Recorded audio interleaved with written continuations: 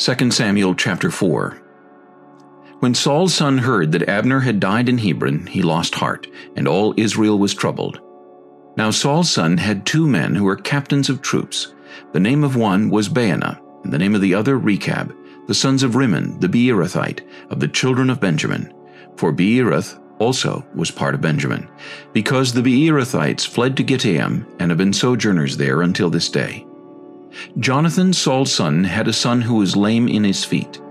He was 5 years old when the news about Saul and Jonathan came from Jezreel, and his nurse took him up and fled.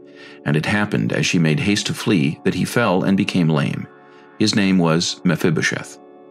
Then the sons of Rimmon the Beerothite, Rechab and Baanah, set out and came at about the heat of the day to the house of Ishbosheth, who was lying on his bed at noon. And they came there, all the way into the house, as though to get wheat, and they stabbed him in the stomach. Then Rechab and Baanah his brother escaped. For when they came into the house, he was lying on his bed in his bedroom. Then they struck him and killed him, beheaded him, and took his head, and were all night escaping through the plain.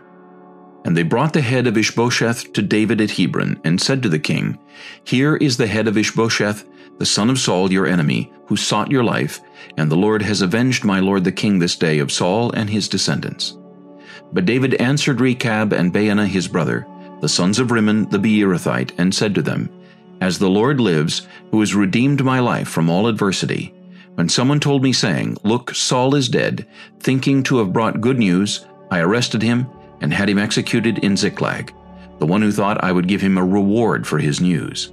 How much more when wicked men have killed a righteous person in his own house on his bed? Therefore shall I not now require his blood at your hand and remove you from the earth? So David commanded his young men, and they executed them, cut off their hands and feet, and hanged them by the pool in Hebron. But they took the head of Ishbosheth and buried it in the tomb of Abner in Hebron.